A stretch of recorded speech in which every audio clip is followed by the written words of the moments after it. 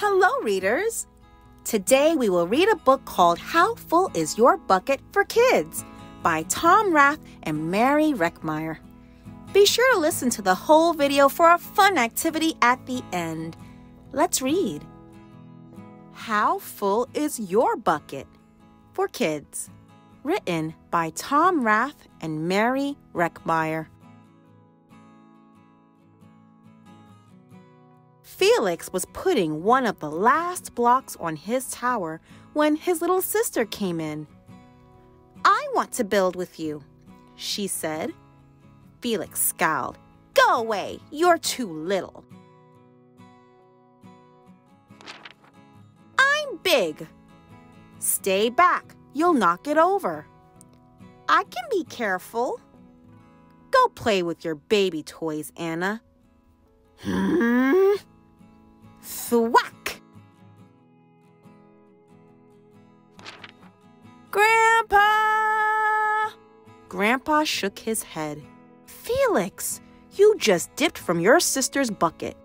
Like everyone else, Anna has an invisible bucket. When it's empty, she feels bad. But when it's full, she feels great. Didn't you ever notice your own bucket?" Invisible bucket? Sometimes Felix couldn't quite tell when his grandfather was joking. But the next morning when Felix woke up, there it was, a small gray bucket floating above his head.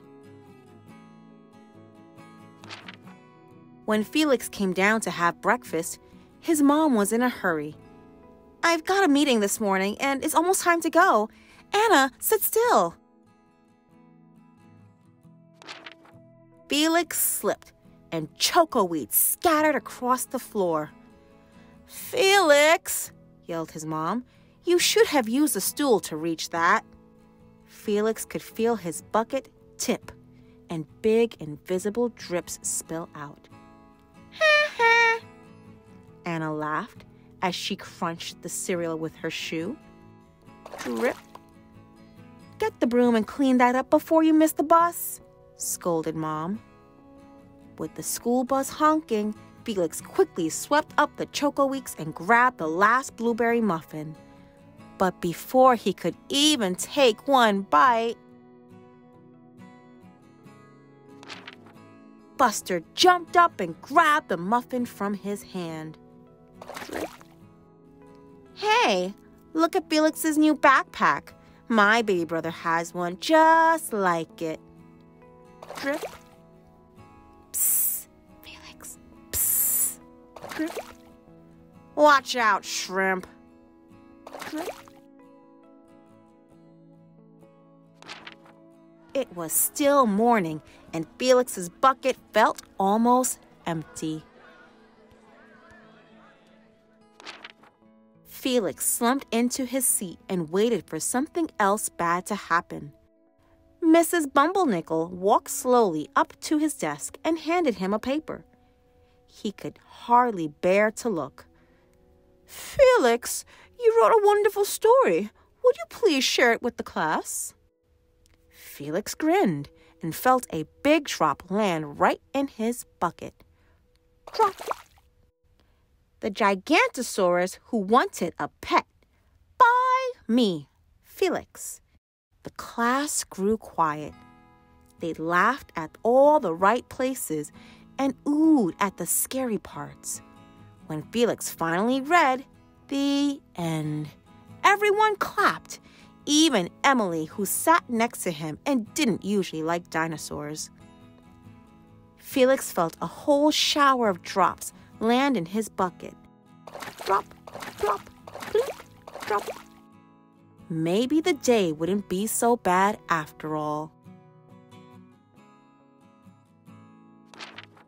Drop. Team captains today are Veronica and Felix. Drop. Nice cow. It's a dog. Well, nice colors there, Felix. Drop. Cool laser ant backpack, Felix. Drop. By afternoon, Felix's bucket was nearly full.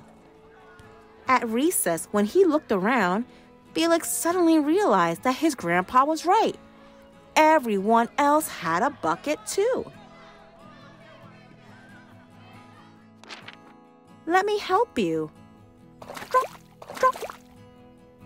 Here's your baseball. Catch. Thanks, dude. Drop, drop. Hi, I'm Felix. First day? Yes, I'm Amir. Drop, drop.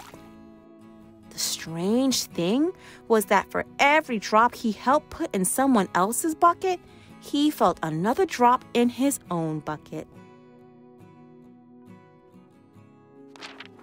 When Felix burst in the door after school, he shouted, "You were right, Grandpa.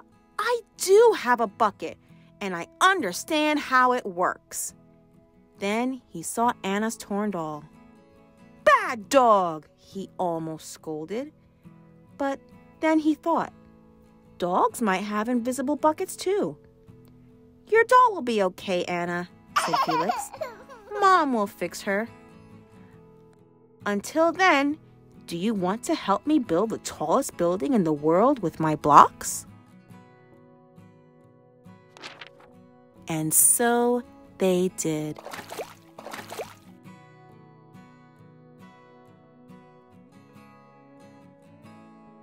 The end. That was great! Ready for our fun activity? Answer this question. Have you filled someone's bucket recently? What did you do and how do you know it filled their bucket?